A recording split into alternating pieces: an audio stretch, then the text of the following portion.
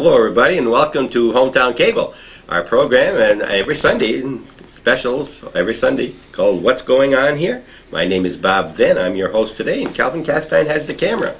And we move around doing different things, and it's always nice to meet new people. I get around and I see some people I've never met, and it's even nicer to see people that you've seen before and who've been on with us on our show before, and this is one of those people today. His name is Terrence Gilroy.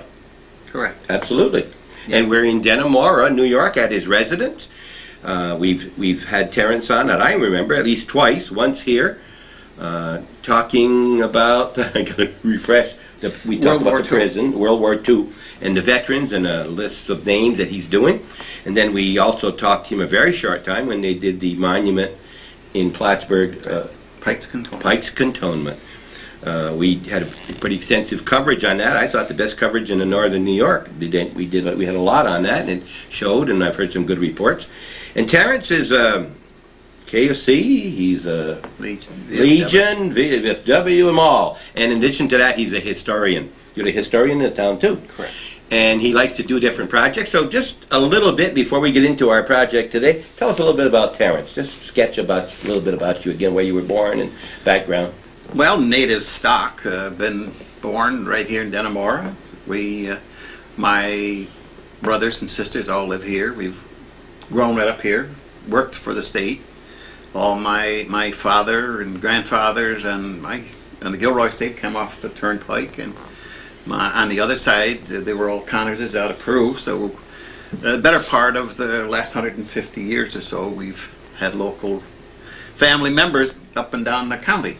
And my father had been a supervisor in Beekman Town prior to his coming up here in 1919. And I said, we've lived right here all our lives. The only time I've been out of the area is when I was in service, World War II. Mm-hmm. You married a local girl? No, I married my wife, Gertrude, was going to college down here. She was, and that's how I got to meet her after World War II. And we decided she liked this area. We decided we'd stay here and get married. And we had 3 children. Our 2 boys work for the Department of Correction. They followed myself and my father in that line, and they're downstate. And our daughter lives and works in Plattsburgh. So your wife learned to like snow? Is that what you have one of the first snowfalls in the whole northern, the first ones, huh? Just about annually. We're a little late this year. Yeah, we're just, it's not October yet. Give it a chance. No. But it's another gorgeous day. We were in Line Mountain just 2 days ago, and it was a beautiful, one of the best day I think I've had in 6 weeks. And today's another beautiful day. Isn't it? Is our gorgeous day. So you have been historian how long? 25 years. So not only are you a historian for the people in general, but as you go around and look, you see all your relatives in all these, because your relatives are all from this area. You must find their names all over the place. Yeah, we find quite a few of them. Okay, and you've had different projects. Now, the one is the one that we talked about before, where you're trying to get every name of anybody who served in World War II and I, both? No, just World War II. World War II? From Clinton County. From Clinton County, trying to get a list. And you're still finding new ones all the time? Absolutely. Okay. Yeah, don't know why they were left out, but still progressing. I've had people ask me this, what's happened, and I think that they are a little perturbed that it seems to take so long.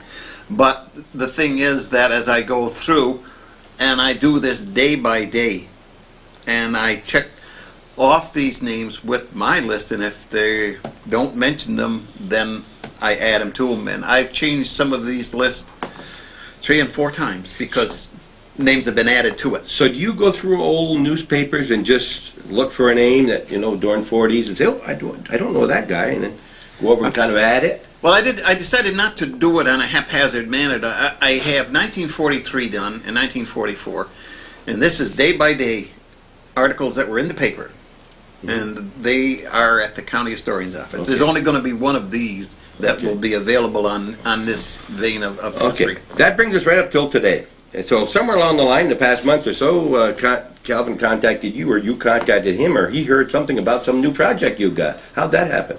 Well, a while ago I went up to Lake Placid to a historical thing up there to the old railroad station, and they got talking about the life in Lake Placid and how the railroad came in and the development of Lake Placid.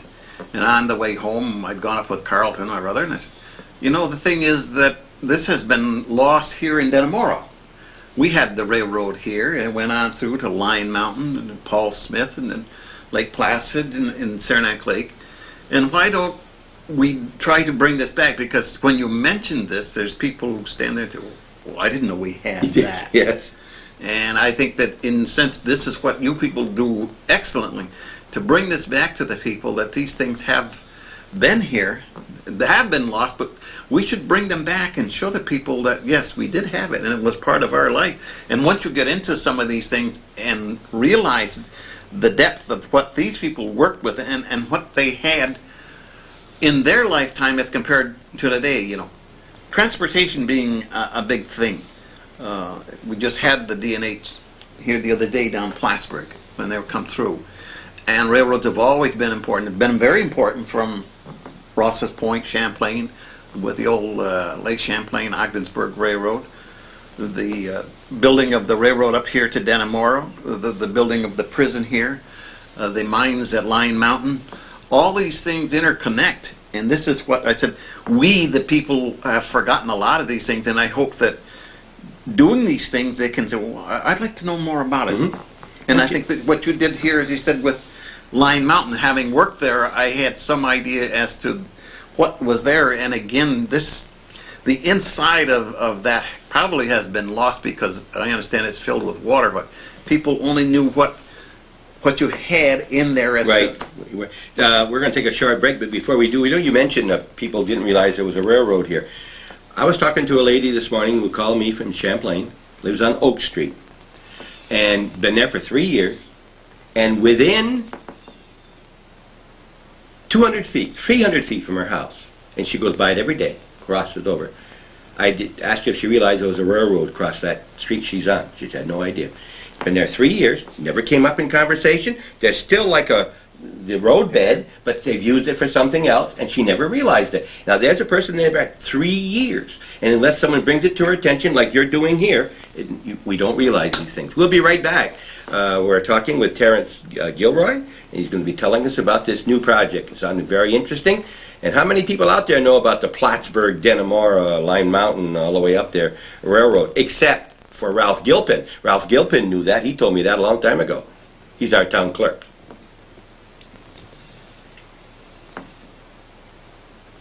I suppose a sketchy, at least here, is in order before we get into the actual railroad about Dannemora. How did Dannemora get here? How did the prison get here? We're talking 150 years ago, I guess, for the prison.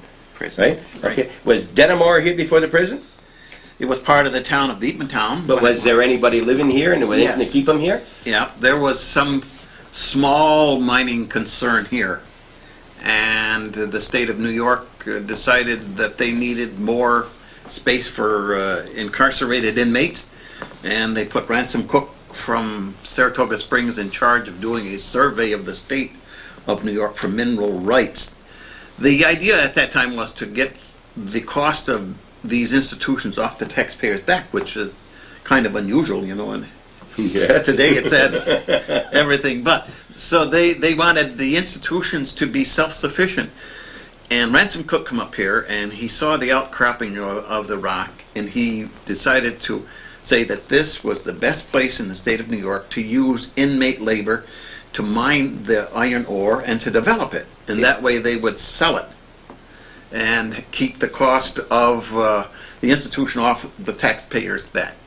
But poor Ransom probably didn't know that had he gone to Lion Mountain and got into the ore beds that were there rather than here, it probably would have been a much different story, because of this didn't work out that well.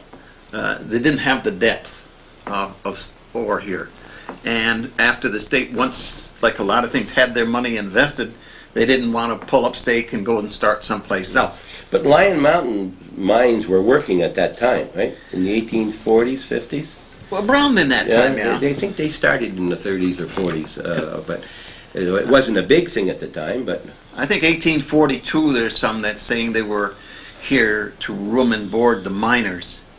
And so some of this, there doesn't seem to be much documentation on it that I've ever located. I haven't been really into the newspapers of that time, but I know when the prison got started in 1845, this was the reason for it. Like down in Auburn, they were using mulberry trees and they were going to produce silk, so that the prison in Auburn with silk, they would cover the cost of the prison. And I forget now just what they had in Sing Sing. But Dannemora was to be iron ore, and this is where the name come in with Sweden. And I ran across something where it said Smith Weed thought this would be the Sweden of America. And I imagine this is where the name come in from Sweden, Dannemora, Sweden. Now, today, communities that don't have a lot of labor, don't have a lot of work, they're trying to get prisons to give jobs to people. Correct. And you're telling me 150 years ago, they were looking for jobs, but for the prisoners, not for the guards. It was so they could be self-sufficient themselves. Correct. And that's how Dannemora got here. That's how we got here. They started out, and things have changed since then. And like I say, once the state invested their money here, it was a desolate area, and there was no, really the only way you get here principally was walk. You could ride a horse if you had a wagon, and then we had stagecoaches that would leave here at 8 o'clock in the morning and wind up in Plattsburgh, I think, 1 or 2 o'clock in the afternoon. And you swap back and forth. And that after they got the money invested here, they decided they had to do something better. And the thing was transportation. You had a product here, the iron product. They produced what they called Empire nails, principally. And they had to get at the prison. At the prison. This was, see, you had the whole thing up here, and that was running 24 hours a day. You had people come in, private concerns come in out of Burlington, Chittenden, and these people come up here and develop for the state the necessary equipment. And then they had a big fire, and this all went down the drain, and state didn't, dragging their feet, they didn't want to pay for what had taken place, and they got into lawsuits, and eventually there was other things that were brought in here. But once you had the prison here, you had a problem of getting the people here, which weren't too many before the start of the prison, and you had to get the inmates in here. Many of them in the beginning walked from Plattsburgh up. And leg irons too. Leg irons, had to be. Sure. And some of them did come in on lake vessels up to Ross's Point, took the Lake Champlain Ogdensburg Railroad over to what we had was the Dannemora crossing on there, which was just south of Ellenburg, on what we call the Plank Road. Okay. If we could show here, let me hold this for you here. Now, give us some landmarks so we'll know where we are, for instance. Well, here's Jay-Z Lake. Okay. So. And here's... and Dannemora will be down in here somewhere. Over here. Dannemora is here. Let's see. And then this is up toward the Chateauguay. Yeah, here's Ellenburg Depot right here. Okay, Ellenburg Depot. Ellenburg Depot right And then they had the Dannemora. Dannemora crossing was right south of that. Here's the turnpike running through here, 190. Okay. Just south, here's, was it Minor? And the railroad come in here, of course, went back west. East-west, that's the Rutland. Rutland, eventually become the Rutland Railroad. But that was the Dannemora crossing, and a lot of people, there was no railroad into Plattsburgh from the south. You could go from Plattsburgh north up to Moore's Junction and into Montreal. You go east to west, but you couldn't go south out of Plattsburgh. And there was no way. There was no way to go. D&H didn't go south. No, at that time. Not until they got involved later on with Smith Weed, who was quite an entrepreneur in the area, and Dr. Altina Waller put out a nice thing on him, and he had a lot to do with our area here in this thing. He was, well, just like Senator Stafford today, he was the real entrepreneur for the North Country, and he was involved in railroading and iron entrepreneurship. He had a lot to do with really the development of it. And this whole thing probably enlightens as many people the story that Dr. Waller produces here, how he got to Albany and he tried to get the state to appropriate the money for private investment in the field of railroads. Mm-hmm. Now, like I said here, then when the only way you were either getting out of Plattsburgh up here was you rode a horseback or the wagon. Right? The other way was come in off the north off here, off the Dannemora crossing. And that route back through there, while a lot of people would look at it as not being the best, at least the level of that road down to... Is that the Plank Road today? Plank. That's the Plank Road we're talking about. Yeah. Comes out at Ledger's Corners. Correct. Between here and Line Mountain. And the only problem you had was either coming up this side of the mountain or going back down the other side, which is about 1.1 1/3. We were on the road the other day going back after we left Line Mountain, and I remember Calvin's comment was, "Isn't this a straight road? It's as straight as an arrow. Shoots straight down." Separates Ellenburg, Altona, Straight and down. connects with Dannemora. Yep. Yep. Town line. All right, we'll take a short break. We're talking with Terrence Gilroy. We're talking about railroading in and around Dannemora. And one more thing before we break is that he's mentioned Smithweed. Smithweed. If you remember the other day, we talked about him a little bit when we were in Line Mountain because he was involved with the Chateauguay Ore and Iron Company. He was one of the ones that got that thing started, the mine started in Line Mountain. When you think of Plattsburgh, you think of the Weed Bridge, if you remember, next to the Legion. That must be named after this weed. And some of the old books show his home in Plattsburgh, the Smithweed resident. He was a very prominent man. Correct. Be right back.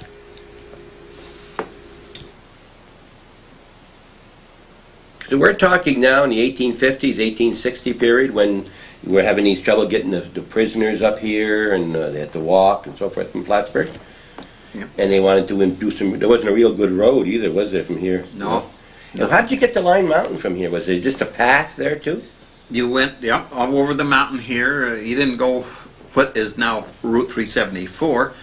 You just left the village here at the west end and went up by the state barn, and you wound up at the top of the mountain and back down and around Chazy Lake as 374 now. But I mean, it was just a trail. Could the horses pull those up there all right? That's been quite a pull. In the history of town of Ellenburg that Catholic Daughters put out, it was the first that I was able to locate definite proof that this happened, the Dannemora crossing. And it said in there that they had used heavy wagons. Now, the only thing was that I would imagine they probably had more than a couple horses pulling these up, or when it went down the other side to make sure that it didn't get away from big brakes. They had to have big brakes on the wagon. But they said big bike. I have never come up with any photos or other proof than like that. But that's where they did at that time. And that's the only real problem of that north route, as it was like with the railroad, there was two routes considered, a north route and a south route. Here, when they decided to put the railroad in. That's out of Line Mountain originally, you mean? No, out of Plattsburgh. Okay. When they decided to come up from Plattsburgh.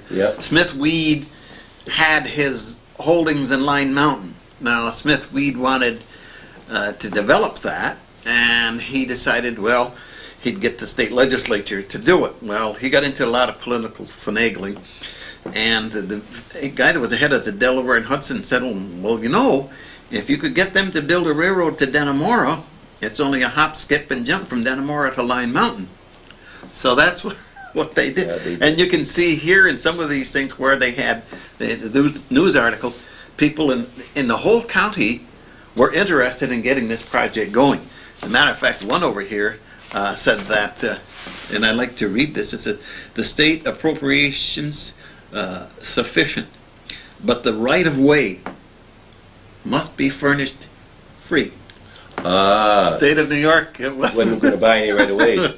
Well, you can see probably where they applied the pressure, because the prison is going to go out of here if we don't get this railroad from Plattsburgh up to Dannemora.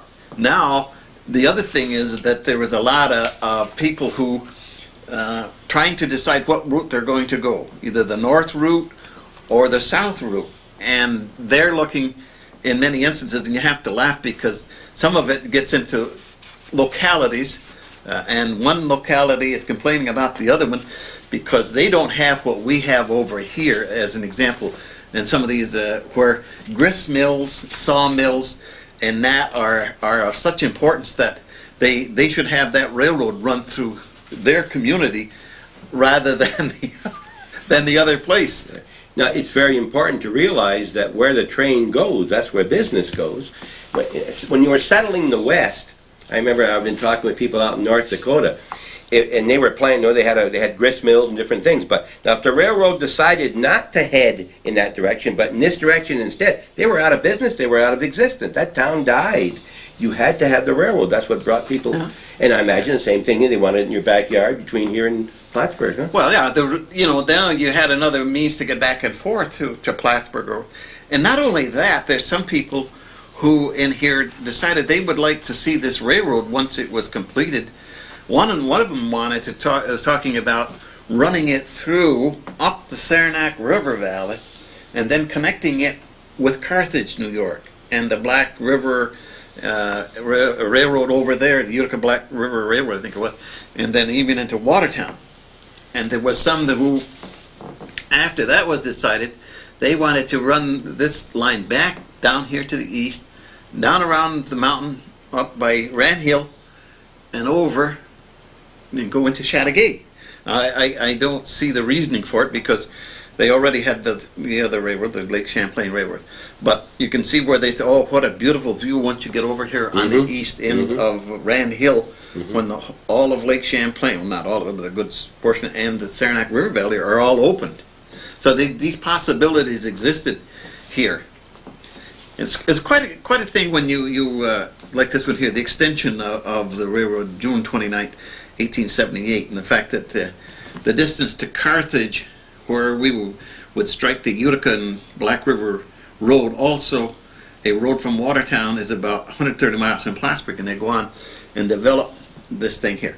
They also wanted one time, digressing here in a sense, was to run a railroad because of the closing of the St. Lawrence River. When it froze over, they was talking of running a covered railroad from Ogdensburg to Boston. Now, a covered bridge. Oh, a covered bridge. Oh, yes. Yeah. All the way through it, they could snow. Yeah. Could have it open all year long. And it said some of these things you get into it and you start to see how these ideas spread out. Because as you mentioned, what's his name? Our county Chamber of Commerce President Gary Douglas, talking about in his book, the development of the Erie Canal, transportation again. The Erie Canal developed, and what we have in New York, even today, after all these 100 years, or more, 160, 70 years, is based because that went through. Had they had another way, probably we wouldn't have a lot of the development in the state. And when the railroad was brought up here in Line Mountain, we developed these areas of commerce to the state. And like I say here, what we have is a financial backup here in Clinton County from the prison for 151 years. I don't know how many other places that have a better record in the county than we have. It's important, I think, for the economy. We have these situations here, and all of these things combined make it possible. If you remember when we talked with Peg Barcombe about our extensive coverage of railroads and the Rutland came through the northern tier about 1850. We're not too far different from what we're talking about right now. And one of the main reasons for that railroad to cross over at Rouse's Point and continue down to Boston was to bring cream and butter from this dairy area to the Boston area. And they were able to do it by crossing the lake, got it there quickly. And then it was about 1875 when the D&H, instead of going from West Chazy to Moores, started going over to Chazy and then hit Rouse's Point and became a real center between the Rutland, the CNN, the Canadian National, and the D&H, and all together in that one spot in Rouse's Point. Railroads in that time were very, very, very important. And if that hadn't have happened, this road, Dannemora as a unit as we know it now would never have existed. It would have ceased to exist, probably, right? It would have ceased to be, yes. The prison, and let's face it, Dannemora built around the prison.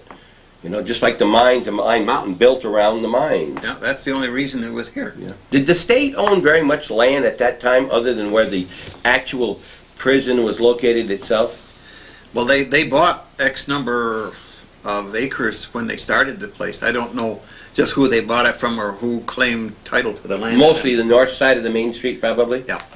Okay. But see, they bought, when they come in and surveyed the thing, then they bought, I don't know, how, as I said, don't know how many acres it was. And they also, at that time, appropriated money to build water rights on the Saranac River so that they could go down there and process the ore. Mm-hmm. But evidently, that portion never happened. Okay. We'll take another short break before it loses my train of thought here. When they built the new road up in and around the prison into Line Mountain, about the 1930s, that road was used more for other than to get from here to Line Mountain by people from Plattsburgh for a very special reason in the 40s and the 50s. Do you remember what people used that road for when you were buying a new car or a used car? They always said, go to Dannemora and try to make the Dannemora Mountain. If it makes the Dannemora Mountain in high, you got a good car. It was very tough. That was the toughest place to drive around here was up the Dannemora Mountain. And they used to try out a lot of cars back then from Plattsburgh, and a lot of used cars made that hill. I remember I did in the late 40s. They said, go try it on Dannemora Hill. We'll be right back. We're talking railroads. We're talking Dannemora. We're talking a beautiful area, an area that we're ready for snow any day. Shh. We were talking a little bit off camera. We're talking about that period, and what some of the things that Terrence was telling us is not completely foreign to me because I like history. I don't delve in as much as he does, but recently obtained two copies of this Chazy Lake. Fact, fiction, and folklore. It means that everything in here may not be exactly true, but they're stories. And in here is a story about the Dannemora Railroad tied in with the railroad era, Chazy Lake being between here and Line Mountain. And it ties right in, really. We're very fortunate here within 2 days talking about Line Mountain, all of its problems, getting the ore out and everything else. And now talking about the Dannemora Railroad, because at that time, as you said, there were two choices. They had a choice to go north 17 miles to Chateauguay and hit the railroad, or come this way 17 miles, but this way was much harder terrain. It wasn't flat, it wasn't straight. In either case, not only was it good for the taking the ore out, but it also made a place to bring tourists in and the prisoners, and it kept your thing going here. At the same time, it said way back here in the Dannemora prison, opened in 1845. For years, it was necessary to transport all supplies, fuel, men, we weren't talking about fuel, over a crude road 20 miles from Plattsburgh. In addition, the business of making iron at Dannemora prison had also proved disastrous, for the iron ore deposits at the prison were inferior quality. This led to idle prisoners, and the prison seemed doomed unless a railroad was connected with civilization. It wasn't considered very civilized up here. It was tough to get out. At the same time, Smith, Weed, and Williams realized they needed a railroad to transport their iron ore from Line Mountain. They offered to grade and furnish the ties from the mines to Chateauguay Station, Chateauguay, New York, if the OL and CR, that's the Ogdensburg and Lake Champlain Railroad, would lay the rails and operate the road, and they said no, they declined. Desperately needing rail transportation, Weed used his influence, as you said, in the legislature to introduce a bill to construct a railroad from Dannemora to Plattsburgh. After a great struggle, this bill was passed, authorizing building of the Dannemora-Plattsburgh Railroad. There was a strong sentiment against the state constructing and operating a railroad. The amount appropriated was a mere $80,000. This, however, was better than nothing, as the road would save the prison from abandonment and also provide a market for the rich resources of Line Mountain. Well, there was a lot of opposition at that time by the labor unions as using inmates to compete against them. They wanted their own people to do the work. And that's one of the reasons in the very beginning of the prison they wanted to prevent the overlapping of this. And that's why we got into mining iron ore, because at that time it was imported. And it was mainly to save labor for people who were not prisoners, right? And who were the laborers who built this prison? They were we didn't, well, there was, the first draft come in June of 1845. There were local people who did the original building of the prison until the inmates got here. I think they were out of Saranac, as I remember somebody from Saranac was in charge of the building of the buildings and that stuff up to that certain point. Then when the inmates come in, let's say 4 months afterwards, and then they took over and they built their own prison. They built their own places. Just right? about the inmate. Yeah. The contract to lay the railroads awarded to a John O'Brien, who knew it would be difficult to break even. To keep costs at a minimum, the contour of the ground was frequently followed, resulting in many curves and rises. Like the old roads, if you'll notice, you went wherever the cows' paths had been, because you didn't try to fight the hills or remove all that dirt. The little railroad, known as Plattsburgh-Dannemora Railroad, was completed in 1878 and equipped the following year. Earlier, extensive and rich iron ore deposits had been discovered at Lion Mountain, about 18 miles west of Dannemora. The Chateauguay Ore Company, who owned the property, had been transporting their ore by wagons. Now you can imagine just a horse and buggy over this mountain and they had to get to a railroad somewhere or a water where they could transport their ore out. The operation was tedious and expensive. The developers realized they would have to secure rail connections with the great iron-making centers if they were to fully develop the rich resources at Lion Mountain. The question was which way to go. Two routes were open, down the Chateauguay Valley to Chateauguay, the other east to Dannemora, with a connection to the new state-owned Plattsburgh-Dannemora line. So at that time, they were talking about this. Dannemora line was set in here at that time, right? The Chateauguay route ran 17 miles along a straight line with an even grade, while Dannemora was 17 miles long from there to Dannemora, but lay through solid wilderness, a crooked line running around two mountains.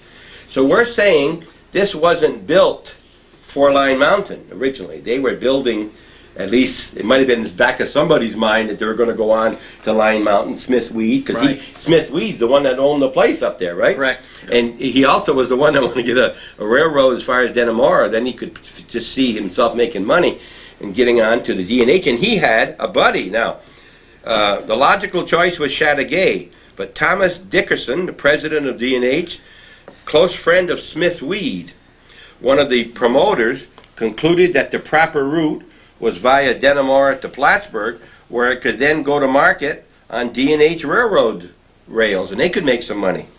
So on May 15th, 1879, the Chateauguay Railroad was organized with Dixon as president.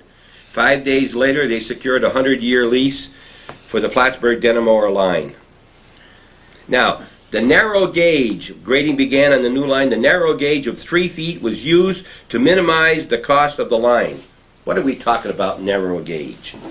Well, there's two, the standard gauge and the narrow gauge, and the narrow gauge was at that time considered the best, but later on they decided that the regular that was 4 feet 8.5 Okay, inches. we're not talking the size of the rails. We're talking the distance between the two rails.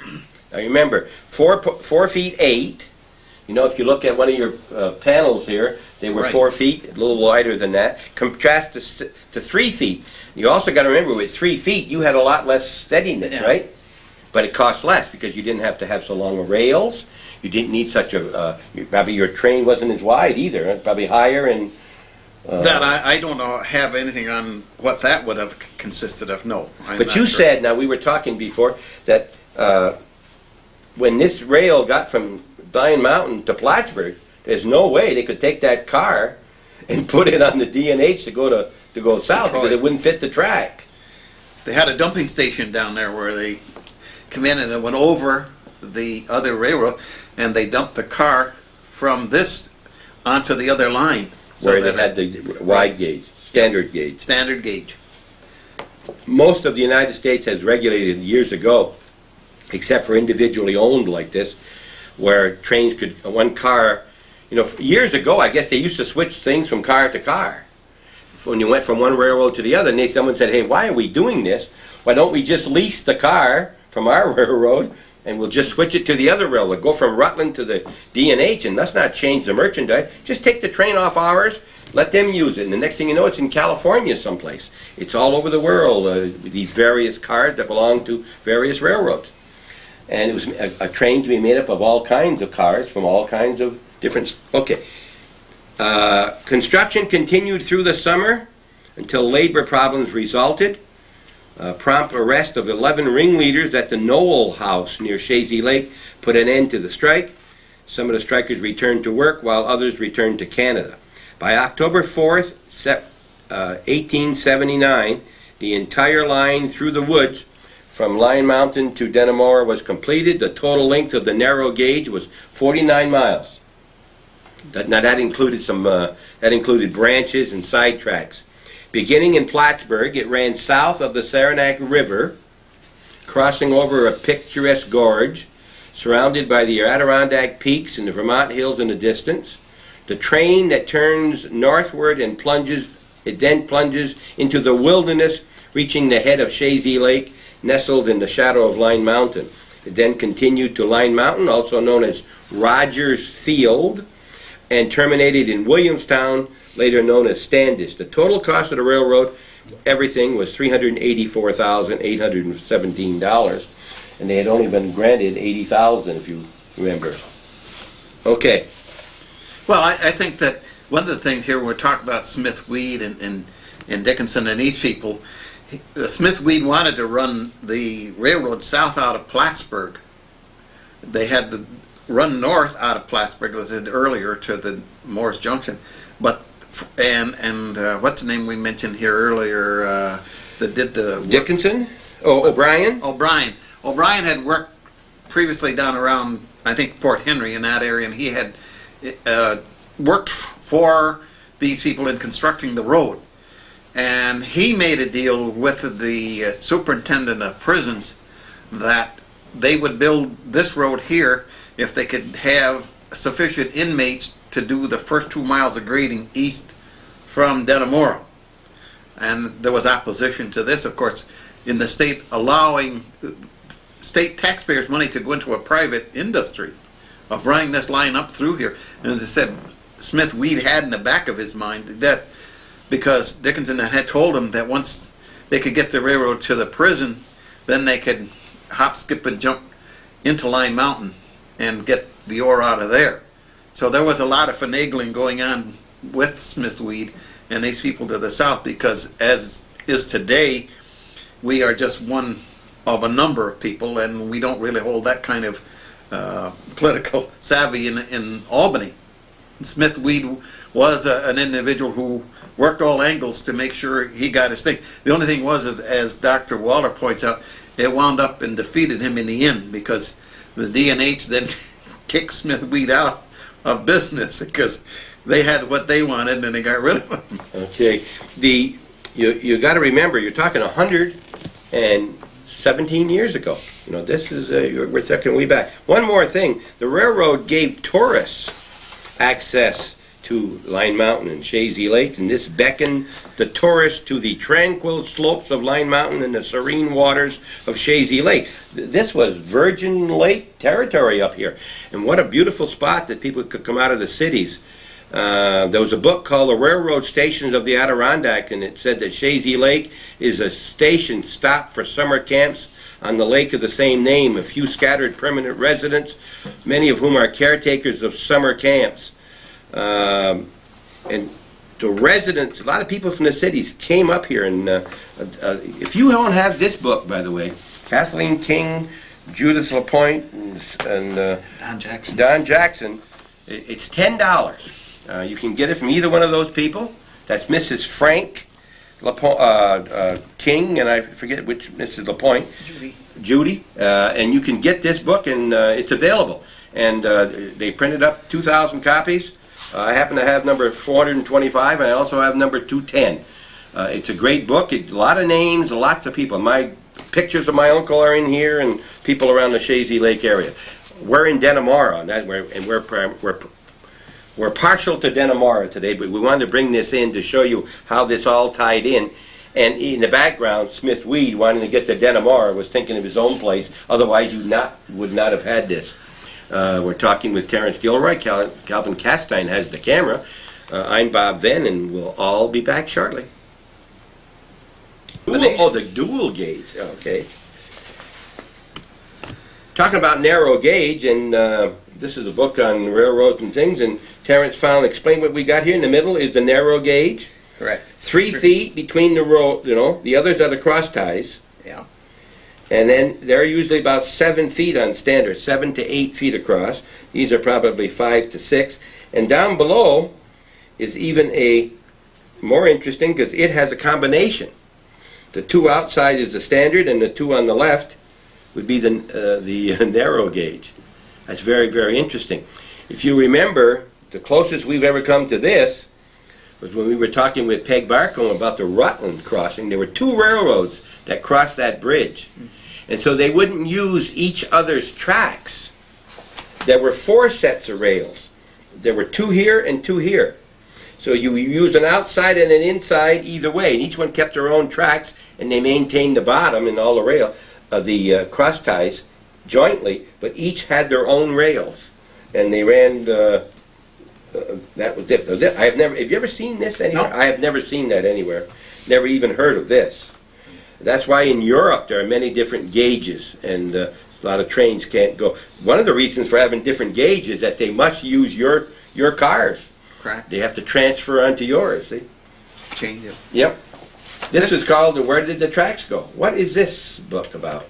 He's from a professor at Paul Smith's, and he did a lot of the railroads in the North Country. There's diagrams in here and maps and of the whole thing. There were a lot of short railroad. Yes. Right. Up and down the D&H, Yep. and through the Central Adirondacks as they had. I think even after this railroad closed, or after it officially closed from here to Line Mountain, didn't they still have some joy rides or rides with? No, they didn't. No. I remember Ralph Gilpin told me how he used to ride that. I think. And you could you ever go from Line Mountain to Lake Placid and beyond? Did they ever do anything? Well, you could go, and then at Paul Smith, I think it was, hooked onto the Utica line, They the did, New York huh? Central. They went up through Malone and into Montreal. Because it wasn't too many years ago, my wife's mother she'd come up.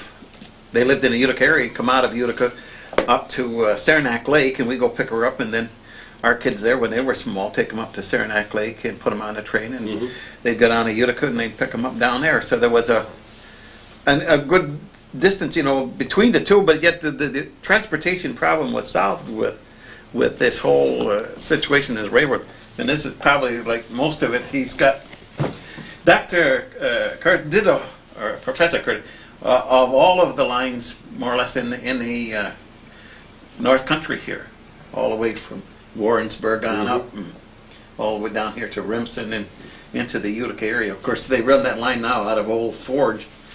See all the small roads. Here's the one where we've been talking about, from Plattsburgh, just south of Plattsburgh, down along underneath, south of Dannemora, makes the curve, it hits Chazy Lake in here, and then Lion Mountain. On Chiota, Saranac. Oh, I guess I beg your pardon. This is Lion Mountain, and Chazy Lake is in the big curve there. Yeah. Bends around. 49 miles, including the spurs that they had in and out. And I thought from Lion Mountain they probably went south to Standish along the way. It must have, because that's where they did their smelting and things. Now, after this got started then, in 1879, they had their first strip coming through. But where did your studies take you from there?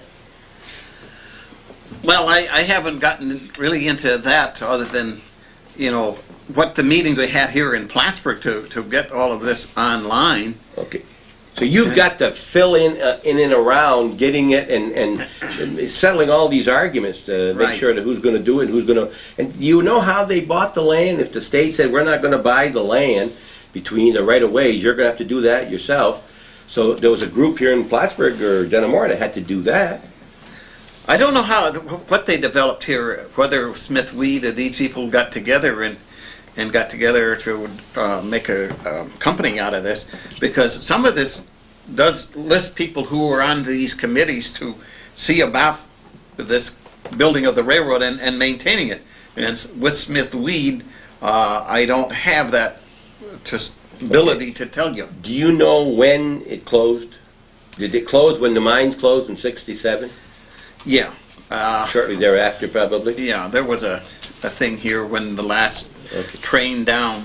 You no longer needed it for your prisoners and your exchanges and your fuel. You then had your 374, which was a good route coming, or was it Route 3? Route 374 was a good route coming up, and that's probably in the 20s, and you got a lot more vehicular traffic. You didn't have that in the 1880s. Yeah. Horse and buggy, or you had a train, and train were the big things. Well, it's easy to go from station to station, as they say. I had it here someplace. I can't just pick it up. Okay. Now, you got some pictures here. You got an early station and a later station. Is this the first station when they come up? This it here? That's the second one, which is the village the first office. one? Is that the first? No, they're both the same. Okay. This was the second station. Built in 1912.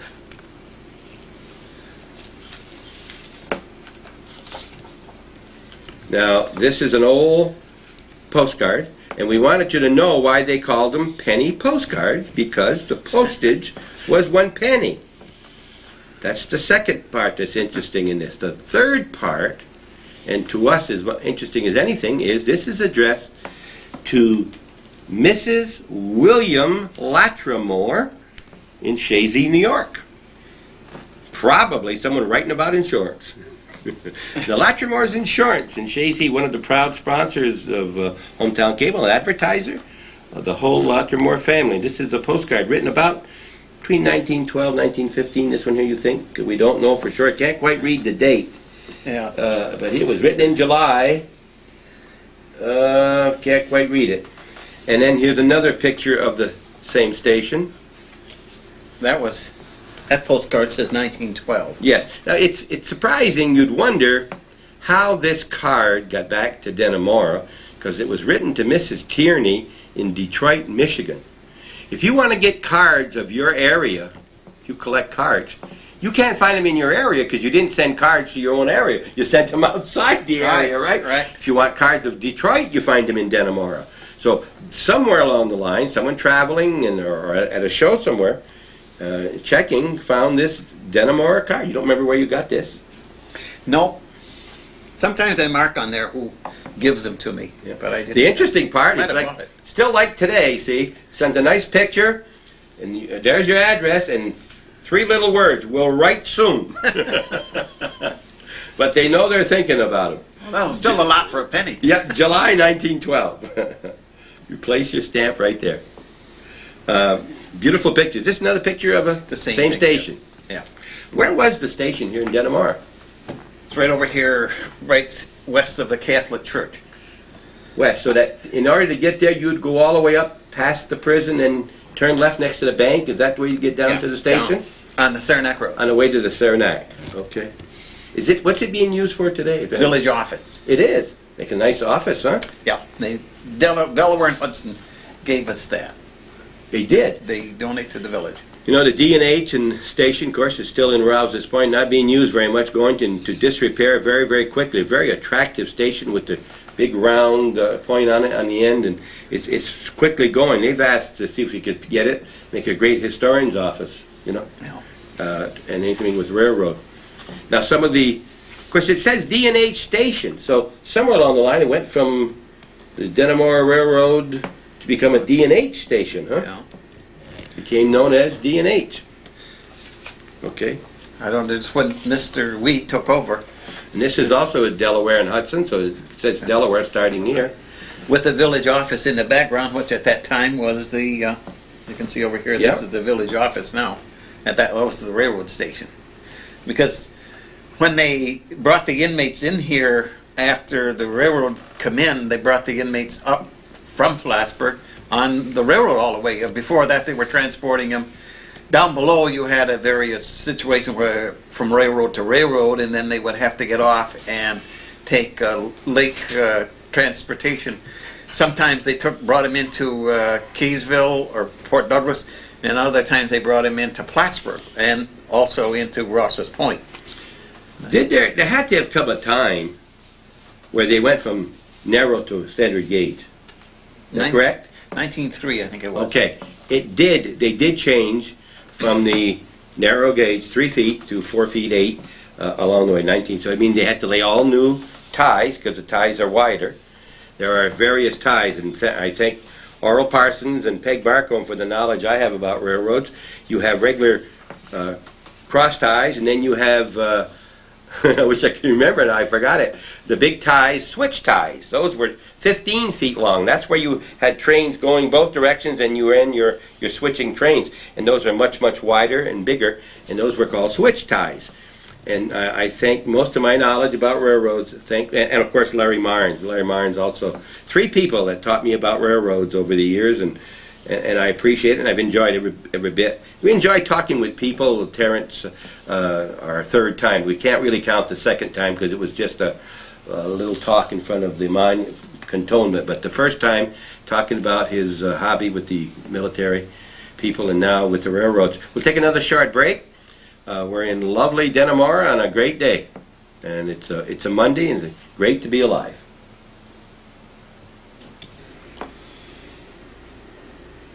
Summer timetable of the train leaving Dannemora and going east, going west. So there was a lot of business. Going east 3 times a day. Yep, 3 times a day. I remember going to Plattsburgh any number of times and coming back with the train, especially during the wintertime when the roads were You rode closed. the train, you're saying? Yeah. Remember how much it cost you to ride the train? Remember any idea? Dad paid for it. Dad would pay for it. Right, but it was a regular schedule, so you'd go in, you could do what you want to do in Plattsburgh, go back to the station and come home, right? Right. And when you're saying this, you're talking about when you were a teenager, after that, or earlier? Oh, 7 years of age. 7? Yeah. And you'd go to Plattsburgh by Oh, yourself? sure. Because, well, when the roads were closed in the winter, that was the only way you'd go down and Yeah. go down to Plattsburgh shop, and we'd stay with my aunt and uncle Yeah. down there on Macomb Street. And it went west, 740, 105, and 646, except Sunday. Sunday you had less, probably, huh?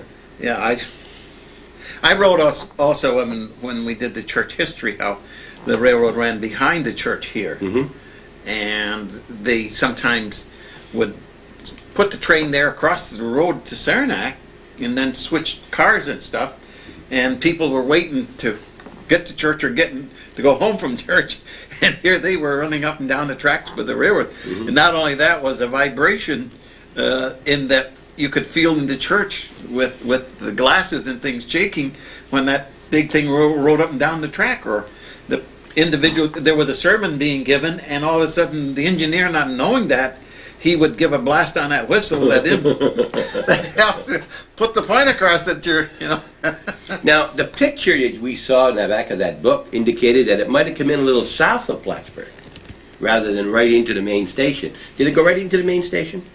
It went off the north end of the post, the military barracks. Okay, up there, all right. Yeah. And some of these things here, all of the roads that they all said, well, they ought to, at the north end of the, what would they call it? Well, the barracks, and then split from there, whether they went up through on a north route, let's say the West Plattsburgh, or whether they went through Schuyler Falls on the south route, but they all come into Katyville and then up the hill to Dannemora. Picture here of the railroad is very difficult to see, I'm afraid, but the train is right in here. You've got some steam coming out. You've got the sky and you've got the snow. So it's a very difficult picture, but you can see this was taken down right here in Dannemora. West of the village office, which was this is the regular run of train. It wasn't the ore bearing trains that come down from Lime Mountain. Okay. When you rode this train, when you went to Plattsburgh, was it only passengers? Only passengers. Passengers and mail. And mail. Were there many cars? 2, 3, 4 cars? No, there weren't that many cars. Was it pretty well patronized? Pretty well used? Yeah, I think. Okay. I don't have a number of readers. There was only one track. You didn't have a track to pass. You might have had a place to swing off any place where you could meet another one? You don't remember? Well, there was in that book where the Yeah. other stations were, where you had some here. When they built the powerhouse in 1929, then they had to put an extra spur in to accommodate the bringing up of coal to run the thing. And they had some on the north side where they stored extra cars. And one of those photos showed the water tower where they could come in there and get water for the engine. Do you remember when that train went by? Was there much wood carried, pulp wood? I don't ever remember seeing lumber, wood. Don't remember seeing it all. Either transportation for riders or the ore trains. The ore train. All right. Now we are up to 1912, and is there anything else you want to talk about as far as anything more about the station or about the train here? Any anecdotes you've heard about the train or anything along the way? Well, I guess they did had the normal problems with the trains. Once in a while getting loose, going downgrade to Katyville, and had a couple accidents with them. Go off the track? Yeah, went off the tracks. But the narrow gauge, they didn't have that much of a problem really uprighting the trains again. The only one I remember also with that was kids here going back through to Shazy Lake and Lime Mountain. Like a lot of places, decided to take the train up in the summertime. Going to go swimming Shazy Lake, and slipped and went under the train, lost his leg. Oh, yeah. Eddie LaMountain, never. And those are the things kids do. But I mean, oh yes, yeah, kids do. Do you remember the snow plows or anything in front of the? not that I can remember. Do you know what a cow catcher is? Yep. You know, tell us what a cow catcher is. What's your interpretation of a cow catcher? Because we heard that from Peg as we were talking about the railroads. You know, I don't know if we can see one here or not. No, they don't see one here anywhere. Well, there were some stories here that some of the cows died in the field, which was close to the track, and then hauled over the line, and then asked the railroad to pay for them. Oh yeah. But I'm not going to mention names. No. But I don't have a good lawyer. But that fork thing in front, which I used to think was for the like snow removal, it was if there's cows on the track that got hit or something, it would shove them off, right? Correct. Instead of running over them. It was cow catcher. Yep, they're not on here. All right. Any other stories you can think of? Any other memories of yourself? I think we've covered this pretty well. Okay.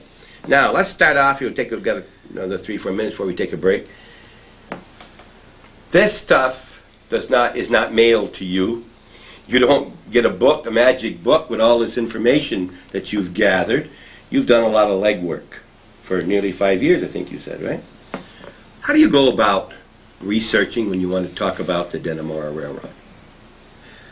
Well, you got to have a date more or less to start with. If you know when this was online, you can pick it up from some other publication. Well, like for instance, you could find some here, and then you've got to embellish, of course, right? So you've got dates in here, you've got names, right? You get a date from that, and then you can go down, and right here I think we were quite lucky in the city library in Plattsburgh and up at the college. You can go in and find out the publications that have been printed over the years here in the county. And they're all numbered, and the dates are on there. And you can go over and they got them in the file. Take them out of the file, a nice box, and the date's on there, like C21, let's say. Well, that'd be the Plattsburgh Republican. October 21st of 1874 through to, let's say, June 26th of 1890. Thing was that in most cases like that, they'd probably have the newspaper only printed on Saturdays. So then you take that out, and you have a choice of two ways to go. They got the readers, where you put the film in, and you can just about scan the whole page. You just get the page on there, and then you can see what you want. Well, what I used to do was I'd mark these down as to the page and the date and what the article was. And then I'd go through that whole roll of film. Then when I had finished, I would take that same roll back and go into the other one where you can make a copy of it. Now I know where it is, and I don't have to reread that newspaper the second time. I go by the date and page, run down, make a copy, and then I come back and stick them in here in a numerical way so that we know continuity where this will be. Now, explaining now with this roll of microfiche you have, right? Microfilm. Microfiche film. You find the page you want, and there's this area, and then there's a machine that you just put your quarter or 15 cents or whatever, and push a button, and it will photograph that portion you're looking at. The upper left, the lower right. It won't do the whole page. Sometimes you would have to you can't do all that at once, right? Oh, no. No, they just give you maybe a little area, you know. So you may take you 2 or 3. And this is what it looks like, that you probably then put some together and made a photostat, right? This is the photostat and not the original. So various things, and of course some of them, even when those readers are very hard to read because they're blurry a little bit, and you keep moving them in and out, move left to right. Yeah, you can adjust them as to the like if you want to just. These are about the size of the columns themselves, and you can either blow them up if it gets too small and you can't read it to that degree. Enlarge it, but it also makes the film that much worse in a sense. You've got to remember that the old papers, the columns were wider than they are today. They were wider columns. And so then you have that, and then you see the other various These ones. that blew up. Those are blown. Enlarged. And you see, now here's something that you may have typed some of it. I've typed that up. See, some of it, instead of paying a quarter, you can write it out, and you're only going to get 1 or 2 lines. But just imagine that you want to find, they tell you that the birth of your grandfather is in the Plattsburgh Press Republican, and you could go find it. But you don't know whether he was born somewhere between 1890 and 1899. It means you got to go through every paper, right? Every sheet until you find the births, and they weren't always on the same page. Sometimes they would have it in 2 different places in the paper, and you're looking for only one thing. He's looking nearly every square inch in that paper. It may be a death, got hit by a car, and it says something about he was an organizer in the railroad. Could be, right? So you might want that because it might add to what you got. And he's got some very interesting. Tell us about the guy here who was and know what the one about the clothesline. And he deserved every bit of it. Is this the one right there? No. He deserved every bit of it. We're talking here 116 years ago, too. And he had one, because you don't only copy with the railroad, you might pick up other things. One of the things he picked up was teachers in the county in 1878. So he copied all the names that might have been in Dannemora, Line Mountain, that would be in his area, that he's a historian. It might be something you'd want to do sometime. And there's a marriage. What's the marriage you got in? Is that something else, or is that?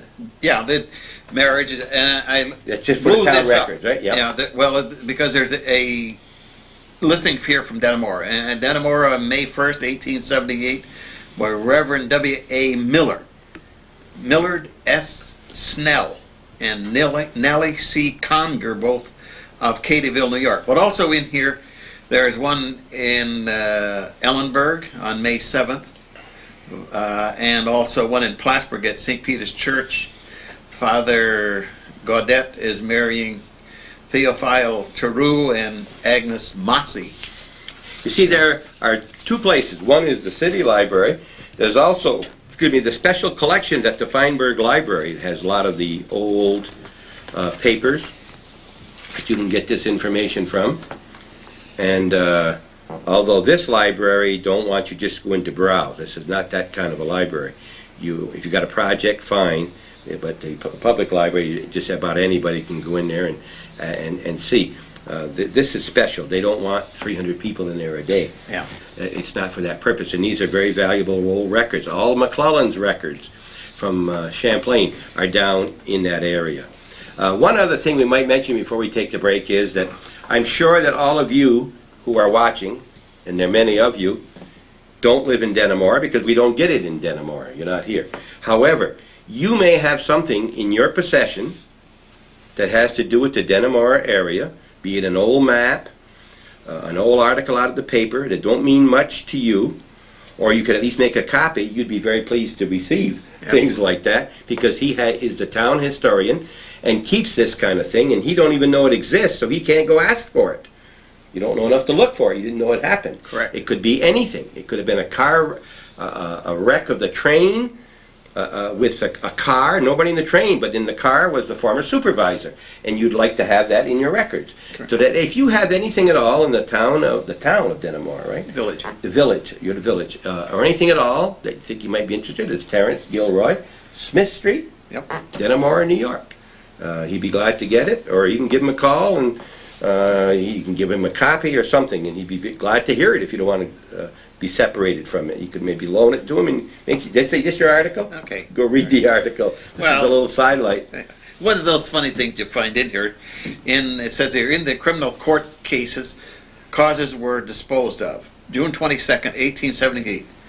Joseph, whatever, indicted for robbing a clothesline, was tried and found guilty and sentenced to 5 years imprisonment in Clinton prison at hard labor, being the full extent of the law.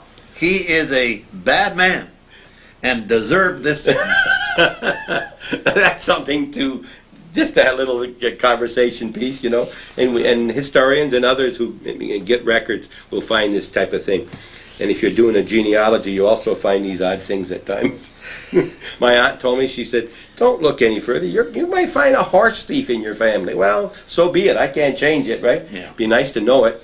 Yeah. I could rub it into his close relatives. We'll be right back. You're watching Hometown Cable. What's going on here is the name of the program. I'm Bob Venn. That's Calvin Castine, and this learned gentleman here, very interested in history, and particularly around Dannemora, is Terrence Gilroy.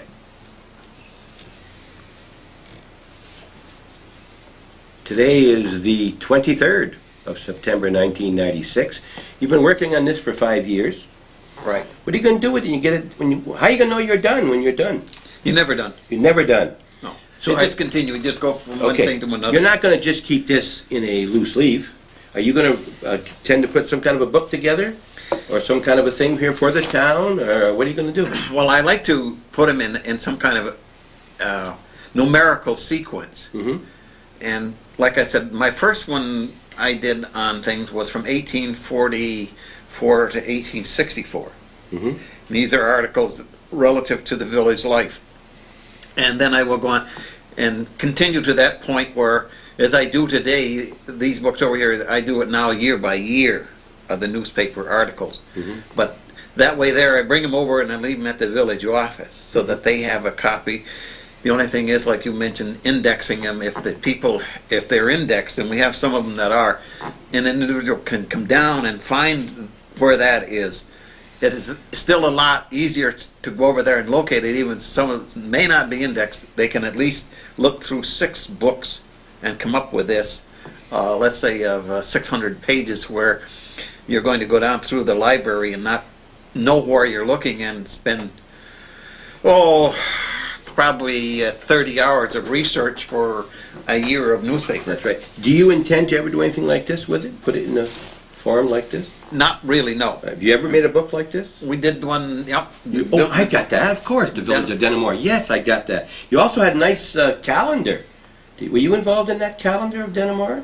With all the nice pictures? That was last year for the sesquicentennial of the prison, yes. That's very nice. I got one of those. Yeah. It's excellent. And I got one of those when I heard about the book. I got the money in the mail right away. It was only $4 or something. Yeah. And I wish I'd have got 2 or 3 of them, but yes. The question is this one, and the latest, of course, in our area that you're watching is called the Living Stone. And that's the story of the Cooperville Church and the Cooperville area by none other than our own Suzanne Shan Brown Moore, Mrs. Brian Moore from Cooperville. Took her a while to get that together, and some people were a little upset that it wasn't coming, but let me tell you, if you read that book and see what she's done, you'd wonder how she got it done in the time allotted. She worked in that by herself and did a tremendous, tremendous job. And we thank Shan for that. And all of these books, you take your time. They'll be in libraries. Read them. Find out. There's a lot of information. And if you see any of these people that worked on these books, thank them for all their time. They don't get paid for any of their time like you don't get paid for yours. Oh, no. Who was the historian before you? Ken Boise. How long ago? Well, he was in 3 or 4 years, I think Ken was. As a matter of fact, I dedicated the history book that we wrote on Dannemora to him, because he kind of inspired me to. So you've been historian 3 or 4 years? 25. 25, yeah, okay. Okay. Yeah, 25. A lot of W-2 forms with 000 on them. But Are you as interested now as you were when you started? more. More. Yeah. Are you as enthusiastic? Yeah. Ah, but are you as good? Well, that's debatable. Your age has got a lot of experience. I have this year over 200 hours of research since we come back in May. Just because of the increase in this and trying to do these things here. And the thing is that sometimes you get onto one thing and then somebody comes in with something else and wants you to lean there, so you try to divide your time to see what you can do to accommodate them. Let's say one thing. If you're not interested, don't ever get involved. If you don't want to be a historian 100%, don't become involved at all, because it takes 100% of your efforts, right? Wow. And a good historian who likes what they're doing and does what they should be doing, and I can name several. I hesitate, but there are people. Champlain right now, we are just in a state of exchange there. You take Donna Boyle's been working for years in Rouse's Point, John Ross before her. Let's not forget Peg Barcombe. And of course right now, Celine Paquette, one of the most thorough, enjoyable offices of the historian you can go into is in Chazy, New York. Marie Gannett, I'm not saying she did all the work. She followed Nell Sullivan, who did a great job. They're organizing it very well. She's very dedicated, and they've got a tremendous place to display it. And she and her husband Leon are doing an excellent job, and we thank them for it. And we thank all the historians. I know Moore's is relatively new. I don't even know if they have an office or if she's doing it at home. Yours is at home, right? Right. You know, it'd be nice to have a little space you can leave and go, and you dedicate all your time. Anything else that we should talk with Terrence Gilroy about? Nothing I can. How do we thank Terrence Gilroy for today and other times? Well, I want to thank you.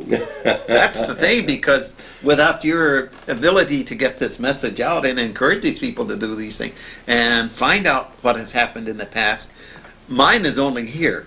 And what we can do with this is transportation was important. Then the message that we can produce to these people to go down and do it. And you'd be interested. I find my great-grandfather, who died in about 1876 up in Black Brook. I've never really located much beyond him. I do know that his father was born over in North Hero about 1820. I have spent more time doing my research than I wanted to do in the family, but there it is. It's listed there when you find it. And good Lord. Yeah. I was just told the other day that there's a new census now. The old census is now a copy available for Grand Isle County in Alberg and so forth over there in Vermont. I heard that, and that's available. When you talk about bringing this message, of course, it's Hometown Cable, Calvin and Sam and Hometown Cable that brings all of this, puts in all the effort, spends all the money. I spend a little bit of time. I've got time, and there's nothing I enjoy more than meeting people like you, talking about things of interest. This is even very interesting. They're all interesting to me because I'm learning every day. But this is even more interesting because some of the things you talked about I've read, and I know that how dedicated you are as a historian. And we thank you for your time, and we thank you for all your efforts for these people and for all who ever look up your records. Thank you. Okay, and thank you for watching Hometown Cable. And don't, in closing, don't want to belabor it, but become a patron. Hometown Cable. Show that you also appreciate what Calvin and what I do, what Sam does, what all the people do. And that's $12 or more once a year. Become a patron. Say, hey, we like what you're doing. We'd like to contribute because there's no income coming. There's some ads. But Calvin don't get any salary. Sam don't get any salary. I don't even get anything, but I accept a lot of satisfaction. So your comments are invited. Your money's appreciated. And your ideas would also be appreciated. Thank you for watching Hometown Cable. I'm Bob Venn. That's Calvin Castine. Terrence Gilroy. We'll see you again next Sunday with something new and different. We hope you enjoy that too.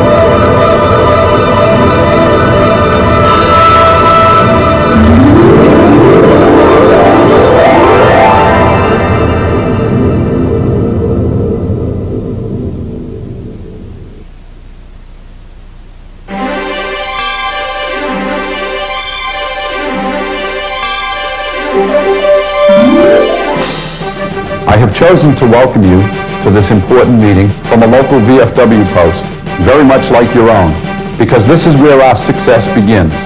Each post, your post, is the heart and soul of the veterans of foreign wars. Some months ago, I was searching for a theme for my year as Commander-in-Chief. I read a book which galvanized my feelings about the pride and commitment we share in our military service, our status as veterans, and our role as members of the VFW. The title of the book and my theme is Call to Duty. The first call to duty was carried by a midnight rider and answered by a citizen militia determined that the precious spark of freedom not be extinguished in their new land. Because they answered the call, the intruding army was defeated and liberty found a home in the birth of a new nation. We had seen the last of the redcoats, but we had not heard the last call to duty. Each time the call went out, new generations of Americans responded. In the Philippines and Mexico, in Europe and the Pacific, in Southeast Asia and the Persian Gulf, in places whose names were unfamiliar, we responded, we answered the call to duty. Preserved the safety of democracy, stood strong in the face of tyranny, and kept the lamp of freedom shining bright. But freedom had its price. For the countless brave Americans who gave up their lives, their living memorial is a strong, free America, and the 2 million plus members of the veterans of foreign wars. By answering our nation's call to duty, we earned the privilege and the duty of answering another call, the call to serve our fellow veterans, our country, our communities. And whenever duty calls, as leaders and members of the veterans of foreign wars, we must continue to respond, to answer the call to duty. The call to preserve and strengthen our veterans' healthcare system, to maintain a strong and ready national defense. The call to resolve the fates of America's missing in action, to put an end to the plight of homeless veterans. The call to bolster our legislative efforts, to foster patriotism and improve our communities. In the year to come, much of our action will center in the VFW's Iron Triangle. VFW's Legislative Service, Action Corps, and Political Action Committee.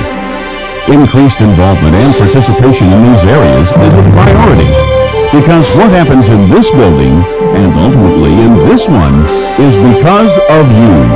You are the VFW. Our call to duty echoes out to each member at every post. Each task, large and small, is part of the fabric that is the VFW. We are the sum of what we do, our daily actions and their values. Like a stone cast upon a pond, each call to duty answered has far-reaching effects. Every task is important, whether it's working on a post dinner or fundraiser, helping with the voice of democracy, visiting hospitalized veterans, serving in community activities, decorating the graves of our honored dead, or raising public awareness and building Americanism through a parade or patriotic event. Each act is a part of who we are. At the post, county council, and district levels, we must remember the veterans of foreign wars is a thread that runs through the tapestry of America and her history. The whole is greater than the sum of the parts. Those of us who lead are there to serve. As leaders, our call is to represent and work for the membership, to share the information, help build the motivation. As leaders, we must be today's equivalent of Paul Revere. Your members are your Minutemen. Each member gives the VFW its value. When one of our leaders is invited to 1600 Pennsylvania Avenue, we all walk into the White House. When one of our leaders takes our message to Congress, over 2 million of us are there. But there is no strength in numbers without deeds. Our strength is in our action. Our impact is the sum of what we do. Because you answer the call, hospitalized veterans will be cared for. Homeless veterans will find shelter and jobs. The POW-MIA issue will be resolved. Our defense will be strong. And the light of the America we cherish will shine across the land. Honor our cause. your commitment. Resolve now to answer the call to duty. Each of us answered our nation's call to duty and so became eligible for membership in the Veterans of Foreign Wars. By joining, we again answered the call to duty in the VFW. As we see the needs of our fellow veterans, that call to duty echoes today. Let us remember that the VFW is the sum of how each of us answers that call to duty. Our success lies in a positive, aggressive answer to that call. Join me now as we rededicate ourselves to all that the VFW stands for, as we again answer the call to duty.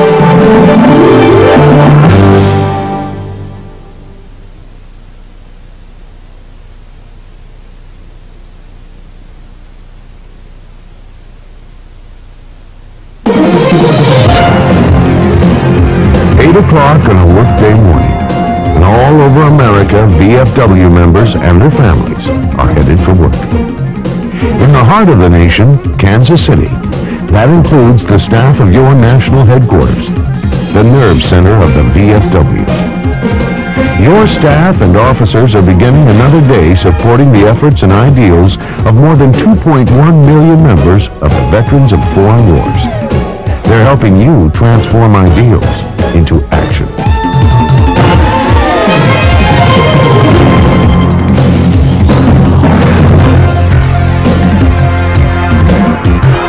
Adjutant General Larry Rivers was at work early this morning, promoting the VFW's point of view on a News Talk radio broadcast. What we in the VFW want to do is keep the armed forces of the United States militarily strong. Now, as he enters VFW headquarters, his thoughts are on today's agenda. First up is a conference with John Sank, Assistant Adjutant General for Administration, Benny Bouchard, Assistant Adjutant General for Programs, Quartermaster General Joe Ridgely, and Assistant Quartermaster General Larry Maher. They have much to discuss because a lot is going on at your VFW National Headquarters today. This is the kickoff morning for this year's Voice of Democracy program. Director of VOD, Youth Activities and Safety, Gordon Thorson, is overseeing the staff's preparation of materials. VFW members will present these materials to thousands of high schools across the country. This year, our Voice of Democracy program will provide more than $2.7 million in college scholarships and incentives for some 125,000 high school students. Gordon and his staff are also the source of support materials for your VFW youth and safety programs. Another key support office for post efforts is Americanism and community activities. Director Mike Gormley helps your posts grow by promoting patriotism and volunteer opportunities with materials to support parades and patriotic rallies. Adopt a Highway, March of Dimes, Keep America Beautiful, and many more. On another floor at headquarters, Director of Buddy Poppy and Post Services Jim Rowalt is reviewing the new Buddy Poppy Guidebook.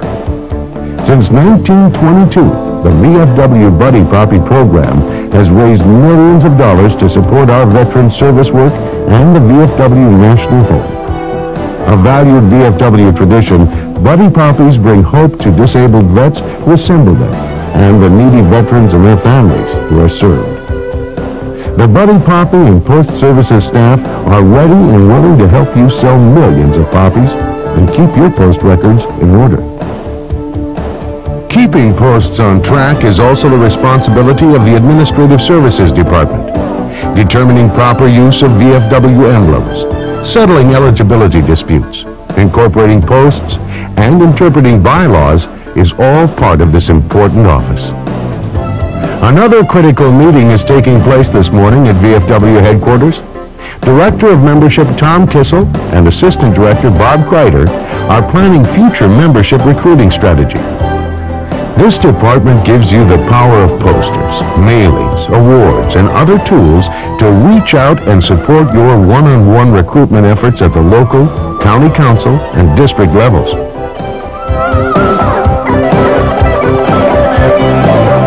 All of the work done by VFW National Headquarters is important.